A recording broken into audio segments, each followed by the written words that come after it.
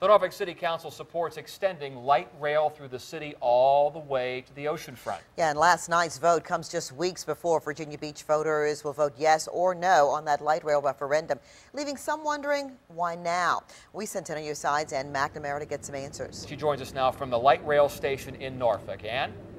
Well, guys, this whole idea of extending the tide all the way to Virginia Beach and having the Norfolk Council support that is a new one. The council says within the last week they started to hear about it, and we have a copy of that paperwork. It came from the city manager's office.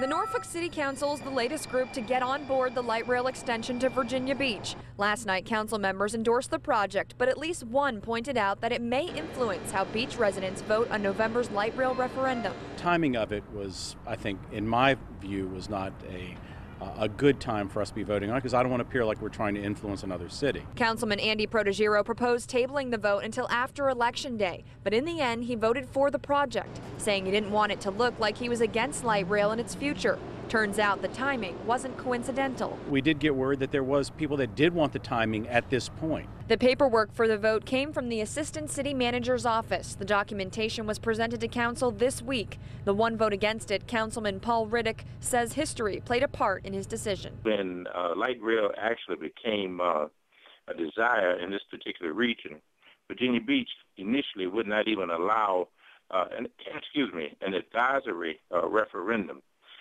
And most of the persons who have been here for a while realize that that was because Virginia Beach didn't want African Americans having access to the beach. Ultimately, the decision to proceed with the project lies in the hands of Virginia Beach voters, who Protegiro says will help pay for light rail if it becomes a benefit to the entire region. Any light rail into the future has to include the surrounding cities.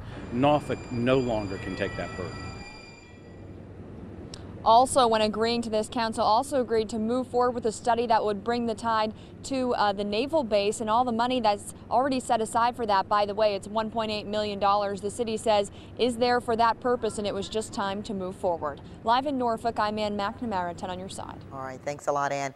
And of course, it is still too early to process, in the process right now, to know exactly which route the light rail will take to the base. To see all of our coverage of light rail from the very beginning, log on to wavy.com and click on this story.